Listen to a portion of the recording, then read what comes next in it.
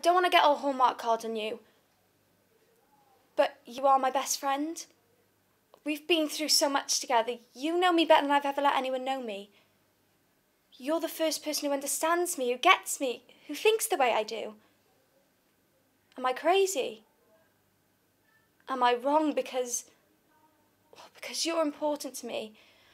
If you just aren't attracted to me, then I could understand that. I know you can't choose who you want. You can't control those feelings. The heart wants what the heart wants.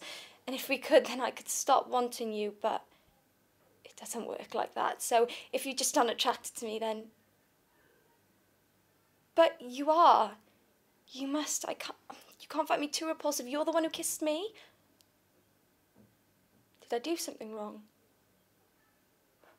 Was I not good? Was I too easy? Was I supposed to play hard to get? I don't know how to be coy and play games. No one's ever explained the rules to me. All I know is how to be honest. You said that was something you loved about me. Is it? Are you ashamed? Is that why you're pretending like it didn't happen? That's it, isn't it? Oh God, you're ashamed.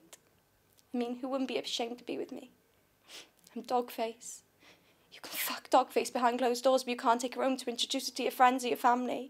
You said you don't want anything serious, but how am I supposed to act casual about something this rare and this intense? You're the first prince to see me. How can that not be a big deal? Look at me! How many chances am I going to get in life? I think I could love you. I think you could have loved me. If I'm crazy, then fine, I'm crazy. And if I'm wrong, then fine, I'm wrong.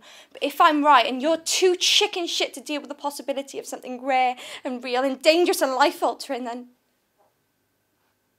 I'm not sure I want to love someone so stupid.